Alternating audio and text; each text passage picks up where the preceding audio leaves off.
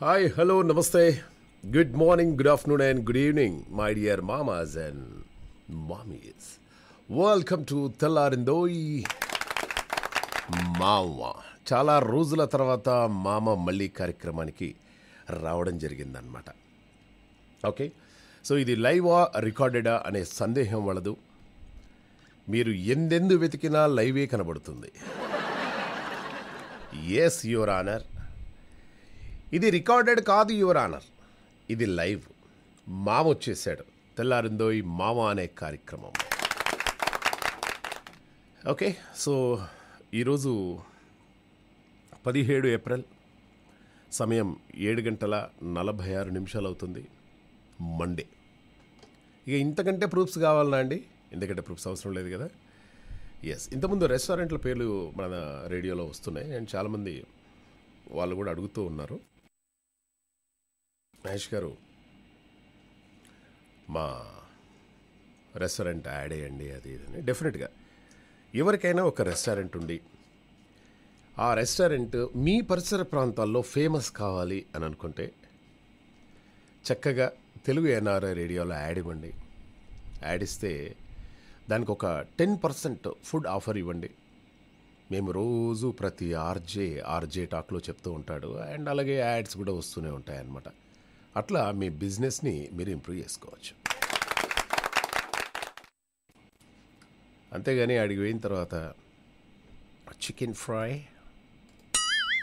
Chicken biryani అన్నీ తినేసి bill ఆ తెలుగు ఎన్ఆర్ఐ రేడియోలో రాయండి సార్ అని మాత్రం అనవద్దు.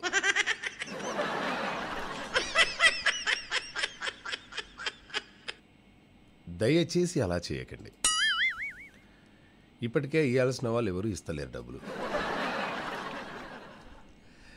నా పేరు చెప్పండి, మల్టీవర్స్ దగ్గరికి వెళ్ళి. సరే, I'm from Telugu NRI radio రెగ్యులర్గా వింటానండి నేను. షోస్ బాగుంటాయి అందులో. ఇక్కడికి వెళ్ళి తింటే 10% డిస్కౌంట్ ఇస్తా అన్నారు. ఈజ్ ఇట్ అని చెప్పేసి అంటే యా అవునండి అని చెప్పి చెప్తారు. అప్పుడు హాయిగా తినేయచ్చు మీరు. లక్కీ కూపన్స్ కూడా ఉంటాయి మన దగ్గర. మీరు వెళ్ళేటప్పుడు నాకు ఒక మాట చెప్పండి, అంతా నేను చూసుకుంటాను. అయితే ఒక ఆయన ఇలానే తిన్నాడట, తిని ఇంటికి వెళ్ళాడు. ఏమండి డిన్నర్కి ఏం ప్రిపేర్ చేయాలి మీకు? నాకు ఐ డోంట్ నో, నాకు పెద్దగా ఆకలిగా లేదా అంటే నువ్వు తినొచ్చినావు ఎక్కడో. యా తిన్నాను. ఎక్కడ తిన్నారు? సెకండ్ వైఫ్లో తిన్నాను.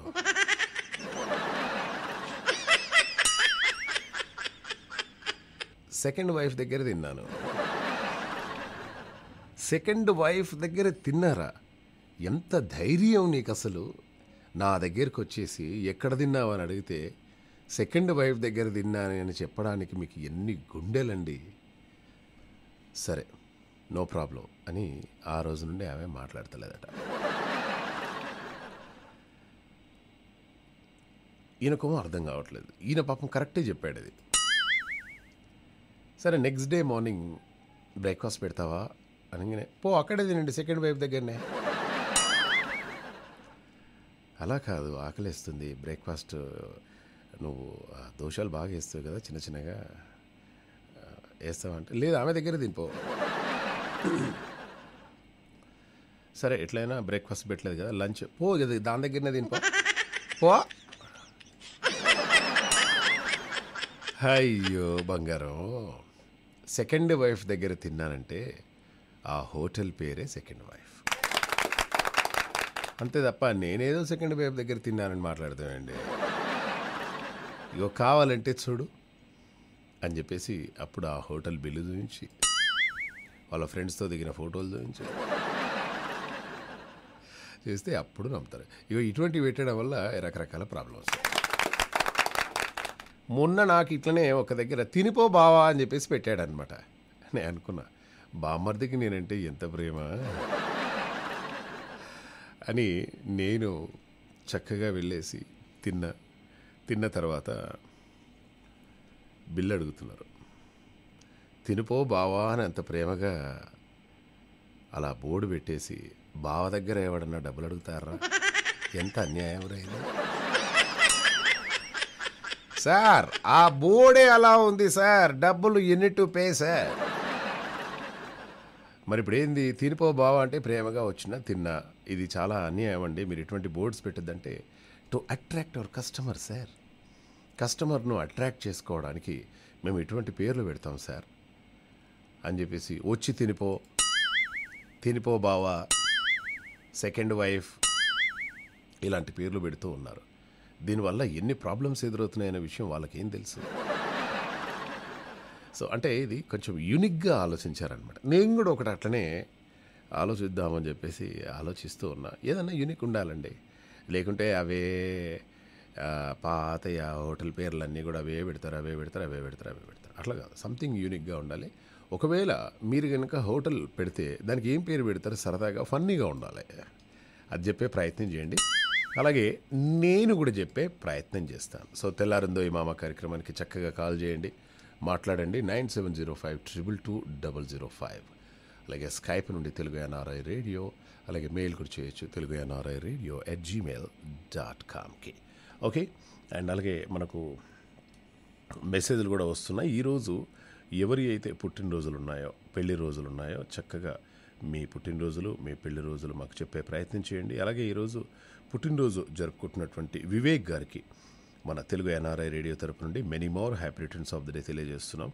వివేక్, మీరు ఇటువంటి పుట్టినరోజులు మరెన్నో జరుపుకోవాలి అని కోరుకుంటూ many more happy returns of the day. అలాగే ఈరోజు మా ఫ్రెండ్ వాళ్ళ పాప రింకీది పుట్టినరోజు. సో రింకీకి కూడా మన తెలుగు ఎన్ఆర్ఐ రేడియో తరపు నుండి many many more happy returns of the day. Happy birthday, happy birthday, happy birthday to you. నేను చెప్పలేదనుకో, మామ మీరు నా బర్త్డే రోజు రేడియోలో చెప్పలేదు మామ, మీకు కేక్ లేదు అంటారు. అందుకోసం ఎందుకైనా మంచిది అని చెప్పేసి మరీ రాసుకొని మరీ చెప్తూ ఉన్నా అనమాట. ఓకే. సో ఒకవేళ మీరు రెస్టారెంట్ కనుక పెడితే ఎలాంటి పేరు పెడతారు రెస్టారెంట్కి, ఫన్నీగా చెప్పే ప్రయత్నం చేయండి. అలాగే మనలో తెలుగు భాష తెలిసిన వాళ్ళు చాలామంది ఉంటారు. ఓకే.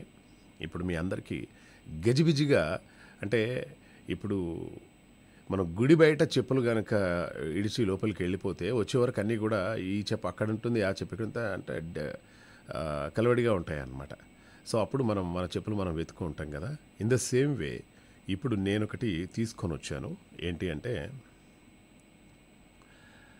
ఇది నాకు తెలిసి చాలామంది చెప్తారు, బట్ ట్రై చేస్తే తప్పే ఉన్నది, సరదాగా చెప్పే ప్రయత్నం చేయండి.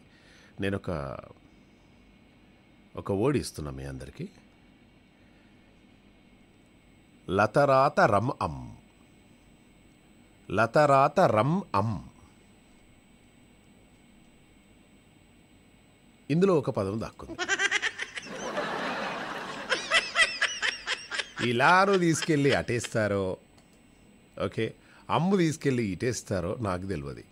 లతరాత రమ్ అమ్, ఇందులో ఒక పదం దాక్కుంది, సరదాగా చెప్పే ప్రయత్నం చేయండి. అయితే ఒక వీడియో నెట్టింట్లో చాలా అంటే చాలా వైరల్ అవుతుందన్నమాట. తల్లిదండ్రులు వారి పిల్లలకు ఎలాంటి కష్టం తెలియకుండా ఉన్నత చదువులు చదివించేందుకు కష్టపడుతుంటారు. అయితే ఓ తండ్రి పనిచేస్తూ ఉన్న దగ్గరికి అతను కూతురు కొత్త డ్రెస్లో వచ్చి తన తండ్రి కష్టాన్ని మర్చిపోయేలా చేసినటువంటి ఒక వీడియో నెట్టింట్లో వైరల్ అవుతుంది. స్కూల్ ఫంక్షన్ కోసం ఇలా రెడీ అయ్యారని తండ్రితో ఆ చిన్నారి ముచ్చటిస్తోంది. దీంతో తండ్రికి కూతురికి మధ్య బంధం ఇదే అని చెప్పేసి మా నెటిజన్లు కామెంట్స్ చేస్తున్నారు. డెఫినెట్గా ఒక కూతురు మంచిగా రెడీ అయిపోయి చక్కగా వాళ్ళ డాడీ దగ్గరికి వెళ్ళేసి, పాపా చూడు పాపా కొత్త డ్రెస్సు అని చెప్పేసి అన్నదనుకో, ఓ బిడ్డ కదనే, ఇంత అందంగా ఉన్నావు బిడ్డ నా లెక్క, ఏంట్రా కొత్త డ్రెస్ వేసుకున్నావు అంటే, స్కూల్ యాన్యువల్ డే సెలబ్రేషన్ పాపా, అందుకోసమే కొత్త డ్రెస్ వేసుకున్నాను నేను అనగానే, పాపా బంగారు తల్లిలా ఉన్నావురా నువ్వు అని దగ్గర తీసుకున్నాను. ఓకే. ఇప్పుడు అంత బాగానే ఉంది. ఇంటికి వెళ్ళగానే వాళ్ళ ఆవిడ కొత్త శారీ కట్టుకుందనుకో, ఏమే ఎటన్నా పోయినావా ఇక్కడ పోతావా,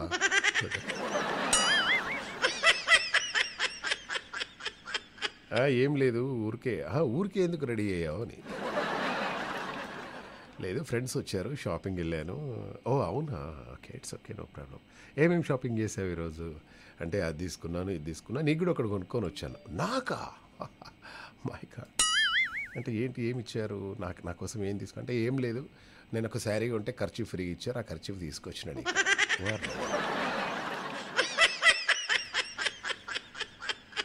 ఓకే, ఇక పొరపాటున హస్బెండ్ బాగా రెడీ అయ్యాడు అనుకో,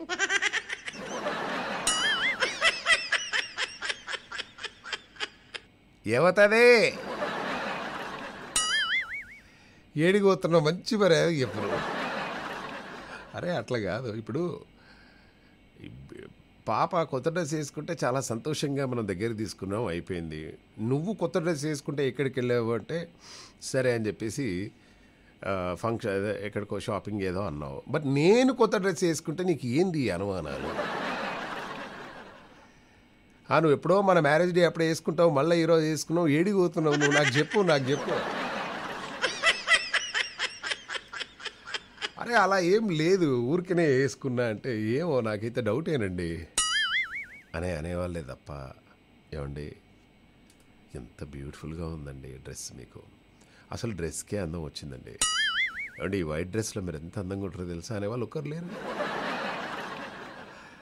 అంత తేడా అనమాట. పొరపాటున వాళ్ళ మరదలు కొత్త డ్రెస్ వేసుకుందనుకో, ఈయన ముసి నవ్వులు కాదు. ఇప్పుడు వీళ్ళ మమ్మీ కొత్త శారీ కట్టుకుందనుకో, ఏమండి అత్తయ్య కొత్త శారీ కట్టుకున్నారు, ఎక్కడికైనా వెళ్తున్నారా? ఏమో నాకేం తెలుసు, నువ్వే అడిగిపోయినా. అత్తయ్య ఎక్కడికైనా వెళ్తున్నారా అత్తయ్య? లేదమ్మా, కొత్త శారీ చాలా రోజులైంది కదా కట్టుకుంటున్నాను. ఓ అంతేనా? ఇమ్మీడియట్గా వాళ్ళ అమ్మకి కాల్ చేసి, మా అత్త పాత చీరలు ఒక్కటి కడతలేదే అమ్మా, అన్నీ కొత్తగా కడుతుంది. ఏమున్నది, వాళ్ళ కొడుకు తీస్తుండేమే కడుతుంది. నాకు తెమ్మంటే మాత్రం దేడు. రమణ గారు, హలో రమణ గారు, ఈరోజు ఏమైంది అసలు? స్కైప్కి 3 కాల్స్ కట్ అయ్యాయే. రమణ గారు మీరు ఒక్కసారి మన ల్యాండ్ ఫోన్కి చేయండి సార్, 9705222005కి ఒకసారి కాల్ చేయండి. స్కైప్ ఏదో మొరాయిస్తుంది. స్కైప్కి కూడా కొత్త డ్రెస్ వేయాలని అయ్యింది. హలో రమణ గారు, రమణ,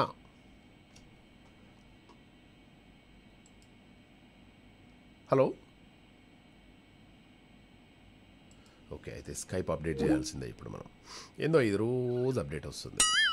ఈ ఐఫోన్లకు అప్డేట్ వచ్చినట్టే ఈ స్కైప్కి అప్డేట్ చేసుకోండి అంటున్నారు. అప్డేట్ చేసుకోవడం వల్ల కొన్ని కాల్స్ కనెక్ట్ అవుతున్నాయి, కొన్ని కలవట్లేదు. ఈ స్కైప్ వ్యవస్థ తీసేసి ఏదన్నా మంచిది పెట్టాలి. లేదంటే 2-3 నంబర్లు పెడితే ఈ నెంబర్ కాకుండా ఆ నెంబర్ కాల్ చేస్తారు, ఆ నెంబర్ కాకుండా ఈ నెంబర్ కాల్ చేస్తారు. ఇప్పుడు మొన్న ఒక ఆయన పెద్ద ఆయన ఇంటర్వ్యూ చేయాలి ఆయనతోటి. పొరపాటున ఆయనకు స్కైప్ లేదు అనగానే ఎక్కలేని టెన్షన్ మొదలవుతుంది మా వాళ్ళకు.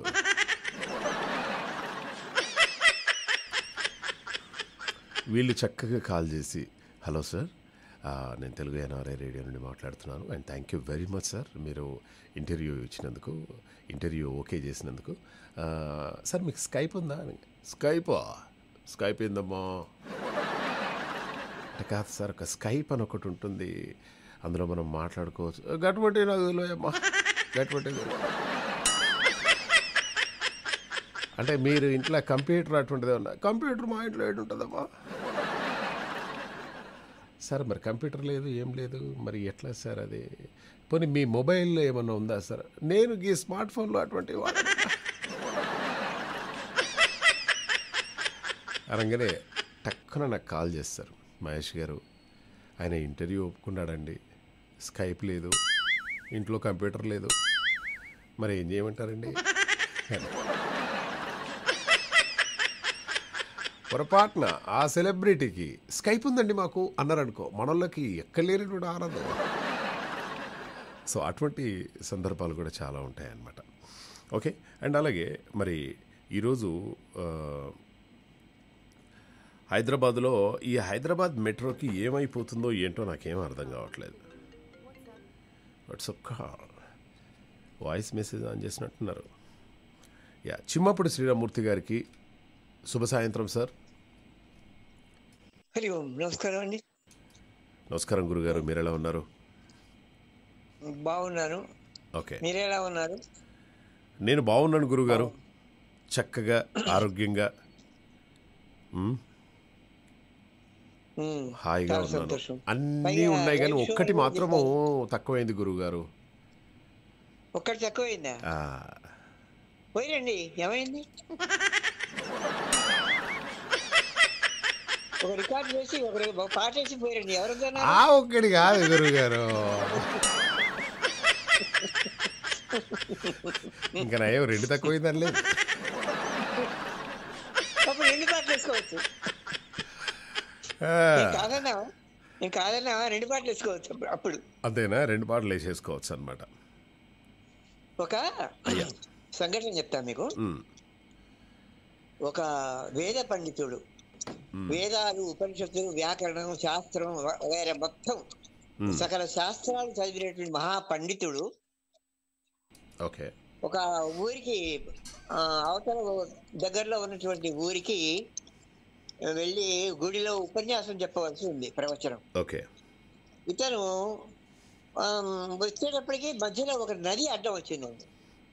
నది అడ్డం వచ్చింది. అరే, ఈ నది అడ్డం వచ్చింది, మరి ఏదైనా పడవ ఉంటే బాగుండు, పడవలో ఉంటే బాగుండని చూస్తున్నాడు. ఇంతలో పడవవాడు దూరంగా తెరవైపు వస్తూనే ఉన్నాడు. తెరవైపు వస్తుంటే ఆయన చాలా దేవుళ్ళగా కనిపించావా, చాలా బాగుంది, సంతోషం. మరి ఎక్కేసుకుంటావా? అయ్యా రండి, ఎక్కండి, పర్వాలేదు, మీరు హాయిగా మీ అవతల తీరాన్ని చేరుస్తాను అన్నాడు పడవవాడు. ఈ లోపల కూర్చొని వేదాలు, ఉపనిషత్తులు ఇవన్నీ చదువుతూ ఇది వచ్చా, నీకు వేదం వచ్చా, ఉపనిషత్తు వచ్చా, వ్యాకరణం వచ్చా, భాష వచ్చా, తెలుగు భాష వచ్చా, అదొచ్చా, ఇది వచ్చా అని అన్ని మొదలు పెట్టాడు. ఏది వచ్చు నీకు ఇవన్నీ అంటే, అయ్యా నాకు ఏది రాదు, పడవ నడపడమే వచ్చు, పడవ నడిపితే ఒక పావలో అద్దం దొరికితే ఆ డబ్బులతోటి జీవితం గడుపుకుంటా తప్ప నాకు ఇవేమి రావు అన్నారు. అనేటప్పటికీ పండితుడు అన్నాడు, నీ జీవితం సగం వృధా నాయన, వ్యర్థం నాయన, ఎంత నేర్చుకోకపోతే అన్నాడు. అట్లానా వారు ఏం చేయమంటారు అయ్య గారు, నా భగవంతుడు ఇట్లా రాసి పెట్టాడు నాకు అని అన్నాడు. అది సగం దూరం పోయిన తర్వాత బ్రహ్మాండమైనటువంటి సుడిగుండము, పెద్ద బాగా తుఫాను, జల్లు వచ్చేస్తోంది, భయంకరమైన తుఫాను వస్తుంది. తుఫాను వస్తుంటే ఆ పడవ అటు అటు జరుగుతుంటే పండితుడు భయపడిపోతున్నాడు.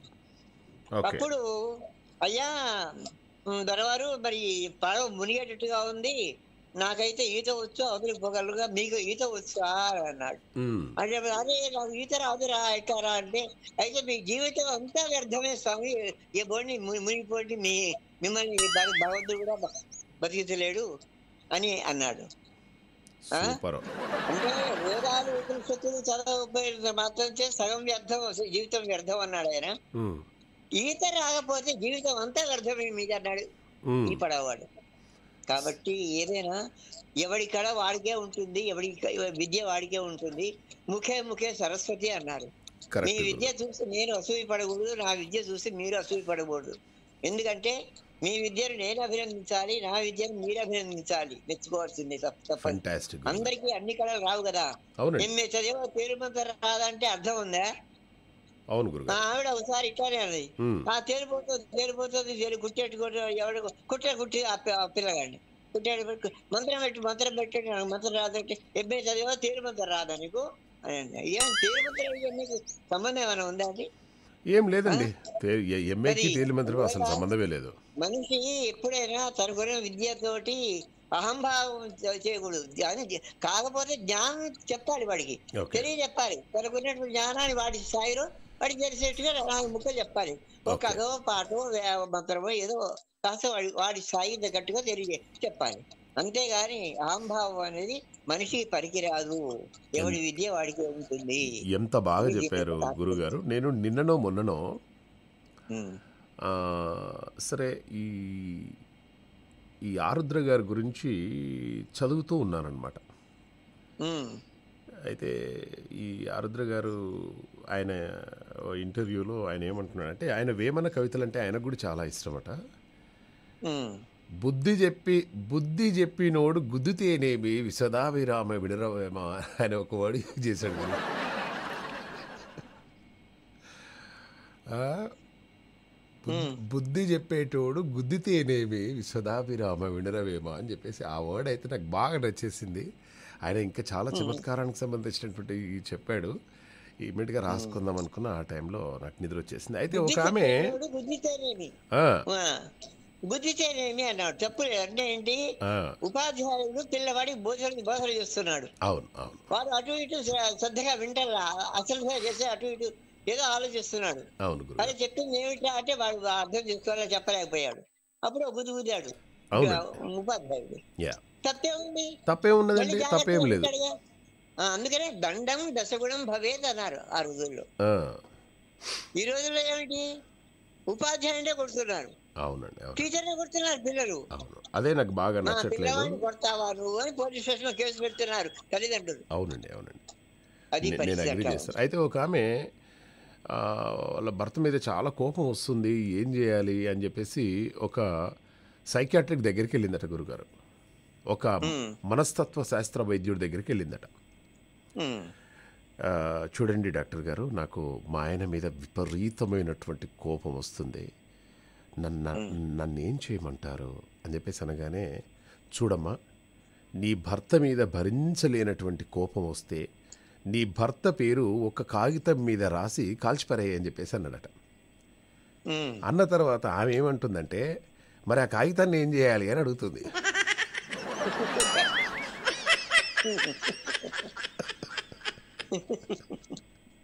అందుకే అట్లాంటి దాన్ని గుద్దాడు ఒకటి గీపీరా.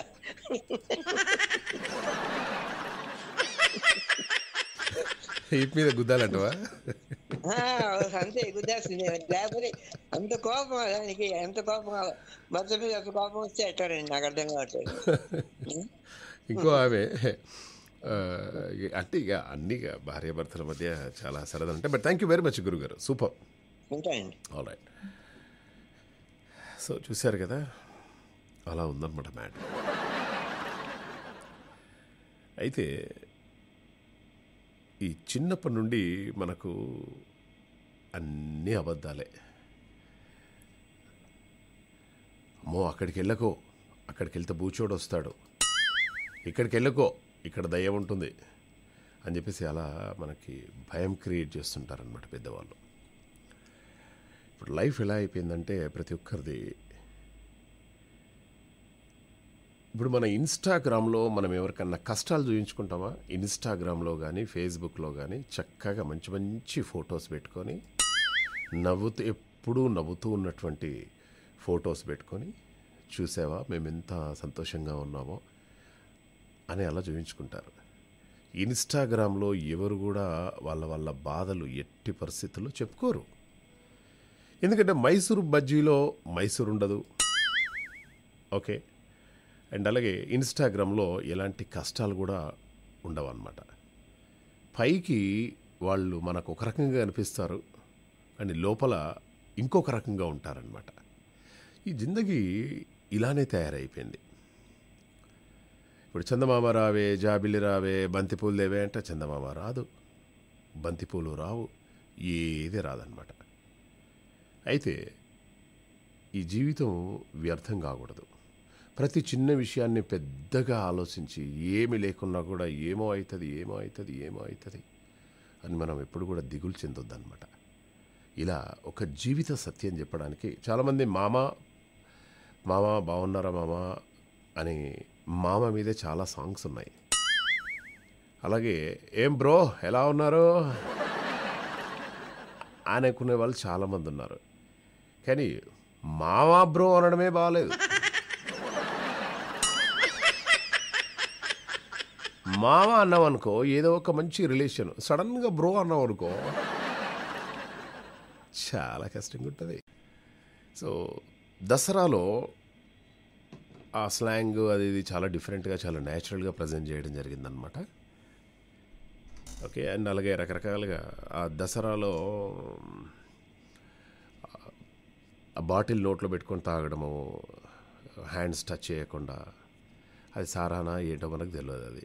ఓకే. కానీ ఇప్పుడు నీరా గురించి మాత్రం మనం మాట్లాడుకుందాం. నీరా అంటే ఇప్పుడు కళ్ళు ఉంటుంది కదా, కళ్ళు కంటే ముందు ఒకటి వచ్చేస్తుంది అనమాట నీరా అని.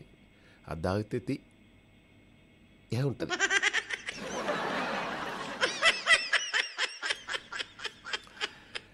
లేటెస్ట్ ట్రెండ్స్ తగ్గట్టు పాత వాటిని మళ్ళీ కలరేసి ముందుకు తీసుకొస్తున్నారు.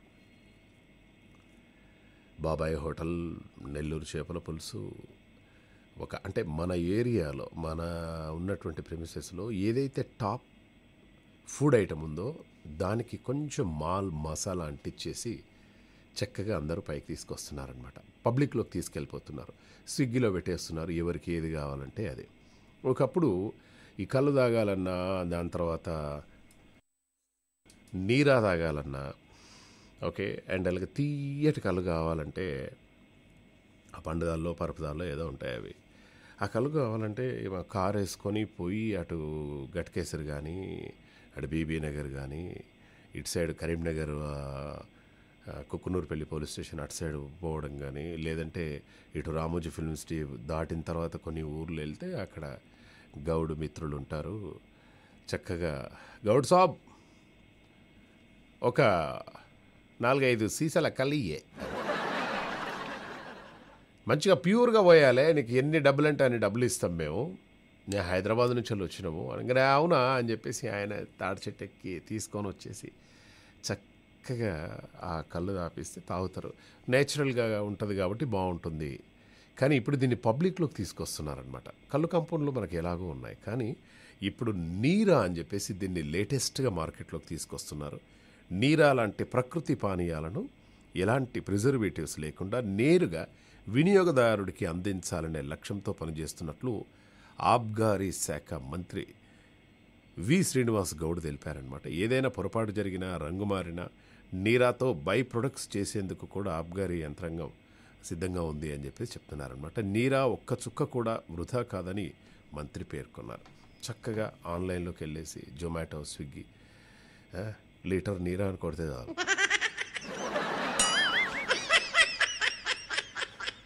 ఓకే, ఇంటికి వచ్చిన తర్వాత ఏ రాత్రి ఏ పగలు ఏ మధ్యాహ్నం అటువంటిది ఏం లేదు. ఎవరా నీరా తాగుతావా?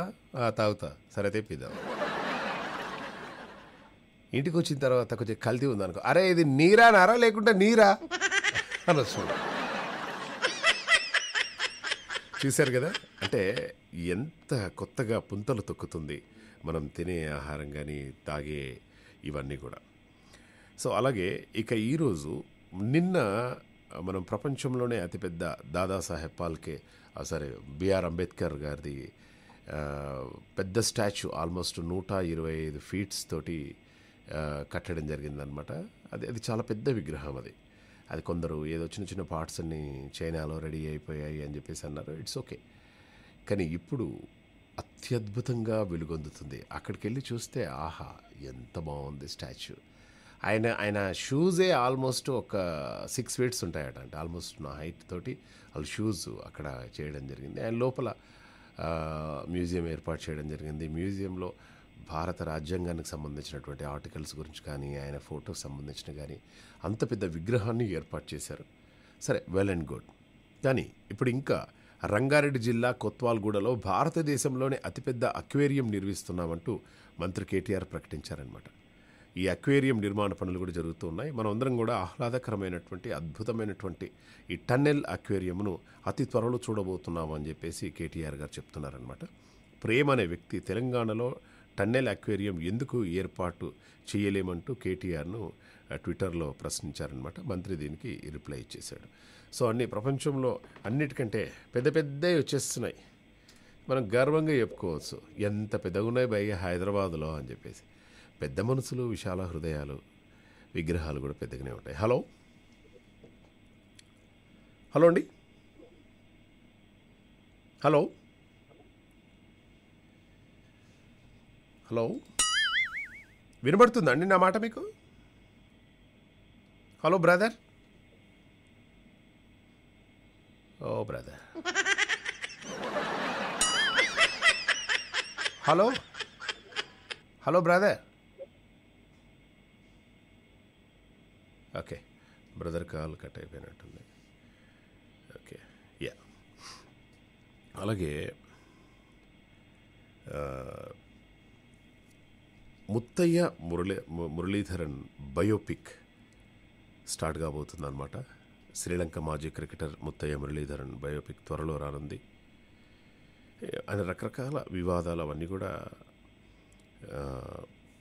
వస్తూ ఉంటాయి ఒక బయోపిక్ చేస్తున్నప్పుడు. బట్ వీటన్నిటిని అధిగమించి అటువంటి బయోపిక్ చేయడం, ఆయన బౌలింగ్ అంటే నాకు చాలా ఇష్టం. నేను ఆయనలాగా చాలా ట్రై చేసేవని. అంటే బౌలింగ్ వేసేటప్పుడు అంత క్రూరంగా నేను ఫేస్ పెట్టా,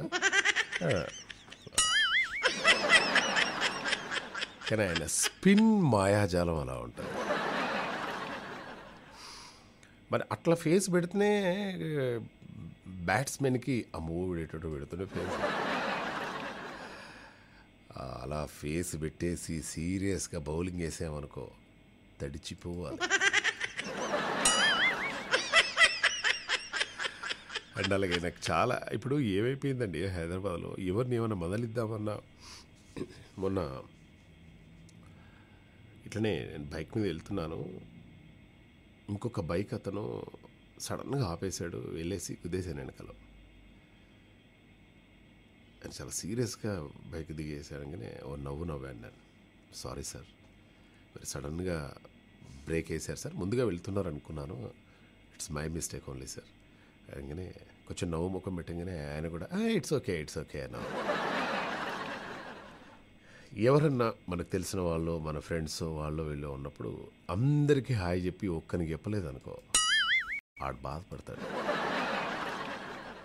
బంజారా హిల్స్ జహీరానగర్కి చెందినటువంటి విద్యార్థి మహమ్మద్ సబిల్ రాత్రి స్నేహితులతో కలిసి ఆల్ కరీం హోటల్కు వెళ్ళగా అదే బస్తీకి చెందినటువంటి ఇస్మాయిల్ సోహెల్ అక్కడికి చేరుకొని బలవంతంగా సబిల్ని వాహనంలో గ్రౌండ్లోకి తీసుకెళ్ళి, అరే నమస్తే చెప్పలేదు కదరా నువ్వు నాకు, అంటే మమ్మల్ని గౌరవించడం లేదు నువ్వు అని చెప్పేసి మొత్తానికైతే కొట్టేసి, విపరీతంగా కొట్టేసి ఆడబడేసిపోతే హాస్పిటల్లో జాయిన్ చేశారు, కేసు నమోదైంది. ఇట్లాంటి పరిస్థితులు వచ్చేస్తున్నాయన్నమాట.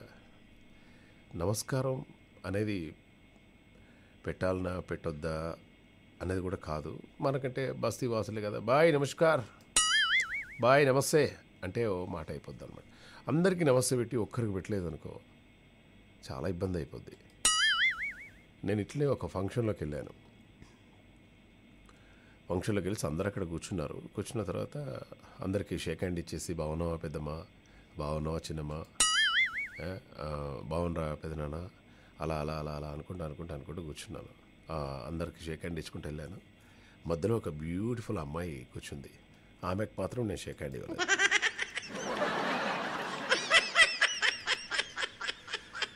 ప్రోగ్రామ్ అయ్యేంత వరకు నన్ను చంపింది చూపులతోటి.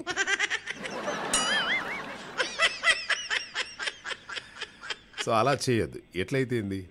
అండ్ అలాగే ఓ అందమైన హీరోయిన్, ఆమె నవ్వితే చాలా బాగుంటుంది, డ్యాన్స్ చేస్తే చాలా బాగుంటుంది, ఏడిస్తే ఇంకా బాగుంటుంది.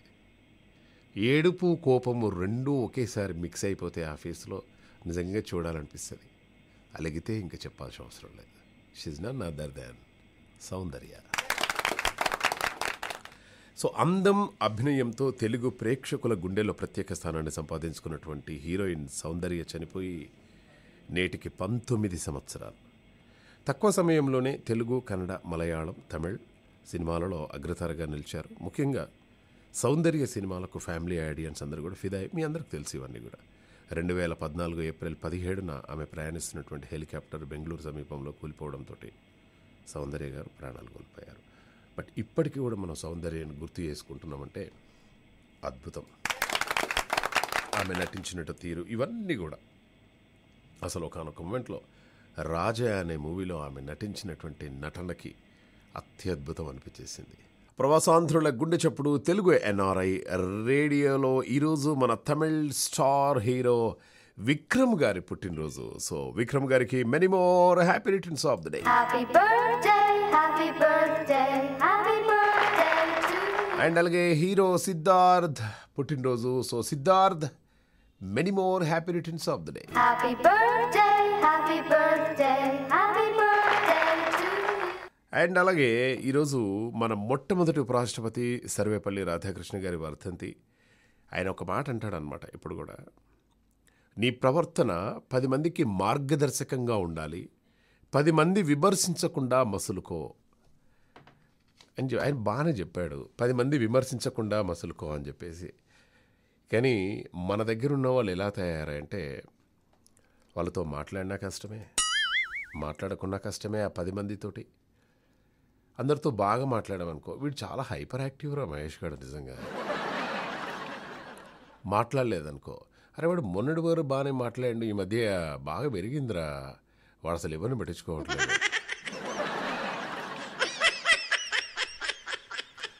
బాగా పార్టీ ఇచ్చామనుకో అందరికీ, వాడికేంద్రా ఇస్తుండు. పార్టీ ఇయ్యలేదనుకో, సంపాదించేవాడు ఏం చెప్తారా?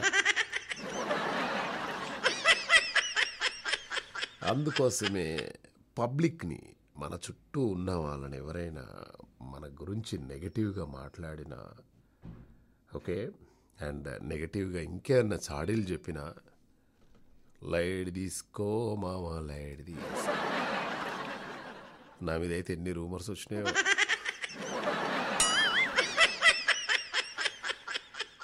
అలా నవ్వి వదిలేయడమే. ఓకే, అలాగే ఇక మిగతా విషయాలకు వచ్చేస్తే, అమెరికాలో తెలుగు ప్రజల కోసం మాట ప్రారంభమైంది. అదేంటి? తానా, ఆట, నాట, నాట్స్ ఇవన్నీ ఉండగా మన మాట ఏంటి మావా? ఏ మాట కామాటే. ఎస్, అమెరికాలోని తెలుగు ప్రజలకు సేవలు అందించేందుకు మన అమెరికన్ తెలుగు అసోసియేషన్ మాట పేరుతో ఒక కొత్త సంఘం ప్రారంభమైంది. న్యూజెర్సీలో జరిగినటువంటి ఆవిర్భావ సభకు దాదాపు 2500 మంది హాజరయ్యారు. సేవ, సంస్కృతి, సమానత్వం అనే ఈ 3 ప్రధాన సూత్రాల ఆధారంగా మాటాను ఏర్పాటు చేస్తున్నట్లు వ్యవస్థాపకులు శ్రీనివాస్ గనగోని అండ్ ప్రదీప్ సామల వెల్లడించారన్నమాట. ఈ కార్యక్రమానికి తానా, ఆట, నాట, నాట్స్ తదితర తెలుగు సంస్థల ప్రతినిధులు కూడా హాజరయ్యారన్నమాట. ఫెంటాస్టిక్. సో బాగుంది ఇది. అండ్ అలాగే మన శంషాబాద్ ఎయిర్పోర్ట్కి 2 అవార్డ్స్ వచ్చేసాయి. మీరు గెస్ట్ చేయండి, ఒకవేళ మీరే శంషాబాద్ ఎయిర్పోర్ట్ కనుక బాగా చూశారనుకోండి, డెఫినెట్గా మీ మైండ్లో ఒకటి మెదులుతుంది అనమాట. దీనికి నేను ఢిల్లీ ఎయిర్పోర్ట్ చూశాను, అసలు ఎంత బాగుంది ఢిల్లీ ఎయిర్పోర్టు. అండ్ అలాగే ముంబై ఎయిర్పోర్ట్ చూశాను, దుబాయ్ ఎయిర్పోర్ట్ చూశాను, ఇంకా మిగతా చాలా ఎయిర్పోర్ట్స్ అన్నీ కూడా చూస్తాను. అంటే ఎంత నీట్గా మెయింటైన్ చేస్తారు ఏంటి, ఎంత బాగా వాళ్ళు సర్వీస్ ఇస్తారు ఏంటి. అంటే నేను ఈ బోర్డింగ్ పాస్ అది తీసుకునేటప్పుడు, sir where I can get my boarding pass. ఇక ఎక్కడన్నా ఫ్లైట్ క్యాన్సిల్ అయిందనుకోండి, పాపం వాళ్ళకు ఉంటుందండి, మామూలుగా ఉండదు. పాపం వాళ్ళు ఎంత ప్రేమతోటి అలా చెప్తూ ఉంటారు, సార్ ఇప్పుడు ఫ్లైట్ మిస్ అయిపోయిందండి, ఎలా వెళ్ళాలి నేను ఏంటి, అదే సార్ మేము కూడా ఇంటికి వెళ్ళాలి, మీరు కొంచెం అర్థం చేసుకోండి, సెకండ్ ఫ్లైట్ ఇప్పుడు ఉంటుందండి, థర్డ్ ఫ్లైట్ ఇప్పుడు ఉంటుందండి, మీరు ఒక 4 hours 5 hours ఇక్కడే ఉండాలి, మీరు కావాలంటే దగ్గరలో ఉన్నటువంటి హోటల్లో ఉండండి. అయితే శంషాబాద్లోని Rajiv Gandhi international airport landscape నిర్వహణలో 2 అవార్డులు వచ్చినట్లు జిఎంఆర్ ప్రతినిధులు తెలిపారనమాట. తెలంగాణ ఉద్యానవన శాఖ నిర్వహించినటువంటి 7వ garden ఫెస్టివల్లో landscape and traffic island మెయింటెనెన్స్లో ఎయిర్పోర్ట్లకి అవార్డులు వచ్చినాయన్నమాట. 2 అవార్డులు వచ్చేసినాయి మనకి. కానీ మనది చాలా పెద్దదండి, అసలు ఎయిర్పోర్ట్ అంటే మనదండి, అట్లా ఉండాలి. ఓకే, అండ్ అలాగే ఇక నేను అడిగిన క్వశ్చన్కి అయితే ఒక ఇద్దరైతే ఆన్సర్లు పంపించారు. ఓకే, ముందుగా మన సత్యనారాయణ గారు ఫ్రమ్ విజయవాడ నుండి ఫెంటాస్టిక్ ఆన్సర్ పంపించడం జరిగిందనమాట. ఆయన పంపించారో చూద్దాం ఒకసారి. సత్యనారాయణ గారు ఈ మధ్య రెగ్యులర్గా వింటున్నారు మన షో, కానీ కాల్ చేయట్లేదు మీరు. సత్యనారాయణ గారు మనకు పంపించినటువంటి ఆన్సర్ ఏంటంటే తరాల అంతరం అనేది చాలా పర్ఫెక్ట్గా చెప్పాడనమాట. నేనేమన్నా అంటే లతరాత రమ్మం అని చెప్పేసి పెట్టాను. చిమ్మపూడి శ్రీరామూర్తి గారు కూడా పర్ఫెక్ట్ ఆన్సర్ పంపించారు. అండ్ అలాగే షేక్ ఖాజా గారికి, అండ్ అలాగే యాదగిరి గారికి, రమణ గారికి, సుధా గారికి, ఓకే, అండ్ మీ అందరికీ కూడా ఐఎమ్ రియల్లీ సారీ, ఈరోజు స్కైప్ ఏదో ప్రాబ్లం ఉంది, అందుకోసం అని చెప్పేసి నేను మీ కాల్స్ తీసుకోలేకపోయాను నేను. సో నాకు తెలిసి అంటే మధ్యలో ఎక్కడన్నా గ్యాప్ దొరుకుతుందేమో దీన్ని కొంచెం చేద్దామని చెప్పేసి అనుకున్నాను, కానీ వీలు కాలేదు. ఐఎమ్ రియల్లీ సారీ మీకు కాల్స్ తీసుకోలేకపోయినందుకు. ఓకే, ఇక మండుతున్నటువంటి ఎండలు, వారం రోజుల పాటు విద్యా సంస్థలకు సెలవులు. ఇక్కడ కాదు, పశ్చిమ బెంగాల్ ప్రభుత్వం ఒక కీలకమైనటువంటి నిర్ణయం తీసుకుందన్నమాట. ఓకే, అండ్ అలాగే తెలంగాణలో అతిపెద్ద టన్నెల్ గురించి మనం మాట్లాడుకున్నాము. నమస్తే చెప్పలేదని చెప్పేసి వాడిని వేసేసారు, బాగా గుట్టారు అని చెప్పేసి మనం ఇటువంటి ఇన్ఫర్మేషన్ కూడా తెలుసుకోవడం జరిగింది. జగిత్యాల కోరుట్ల ప్రభుత్వ హాస్పిటల్ ఉంటుంది ఒకటి. అందులో 24 వేళ్లతోటి ఒక శిశువు జన్మించిందనమాట. మనకు ఏదైనా కూడా తండోపతండాలుగా జనాలు ఇటువంటిది ఏమన్నా వింతలు విశేషాలు రాగానే ఇమ్మీడియట్గా చూస్తారనమాట. సో ఇవాళ తెల్లవారుజామున ఒక మగబిడ్డ జన్మించిందనమాట. శిశువు చేతులు కాళ్లకు మొత్తం కలిపి 24 వేళ్ళు ఉన్నాయన్నమాట. ఇలాంటి ఘటనలు చాలా అరుదుగా జరుగుతాయి.